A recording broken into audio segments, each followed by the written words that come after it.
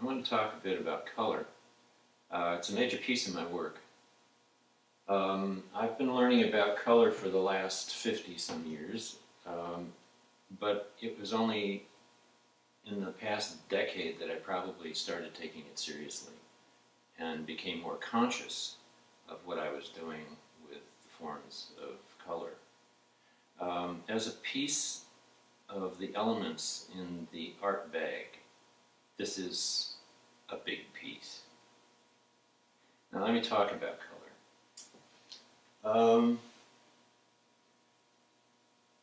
You can start talking about color in terms of density and transparency.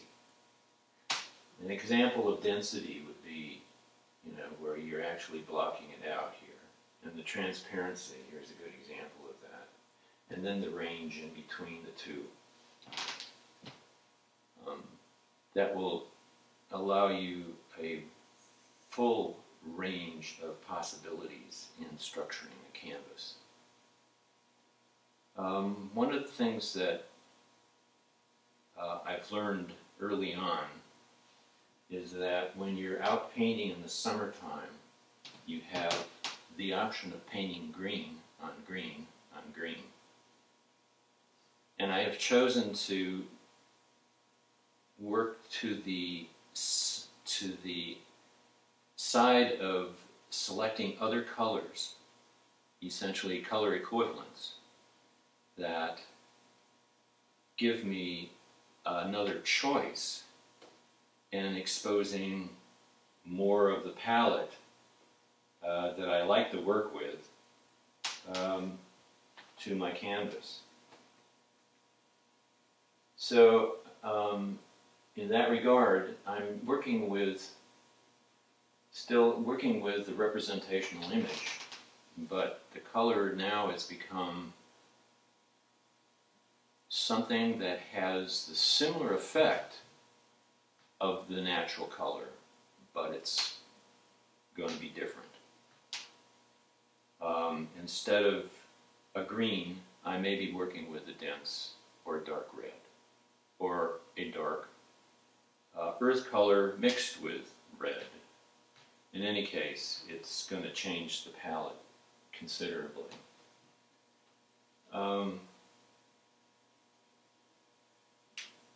I have to maintain some kind of fidelity, if you will, to the natural world. But at the same time, it's becoming a creation of mine. A very different world, if you will. But it has to still be probable. Early in my college career as an undergraduate, I had the opportunity to take in a major show of Bonnard's in Chicago. And I think I was a changed person when I came away from it.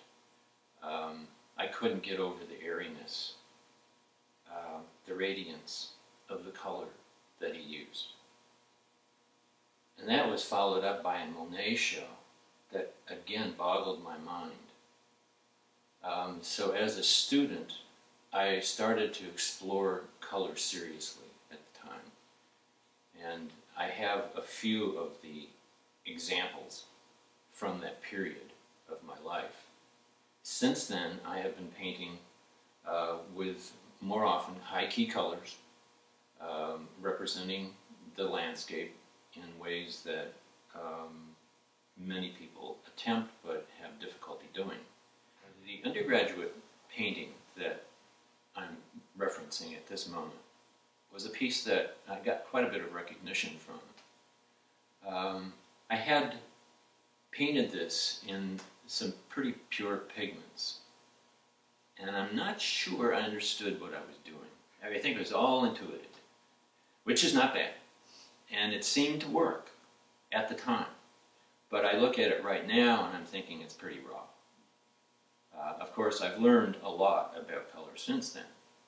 The piece that I did as a master's program student has a more sophisticated use of color. The color is not as high-keyed, but you can see where the planes of color are used as building blocks to build the structure of the painting itself, which is one of the pieces of the vocabulary of color. Using color to build shape and form and delineate space. Okay. I need to share with you another important part of my painting, and that's how the paint is applied. Paint quality, paint handling, the texture of the pigment on the canvas and the linen. When things go well, I'm able to actually forget where I am, go into the zone, and my hands with rag or brush are delineating whatever it is that I've been working with.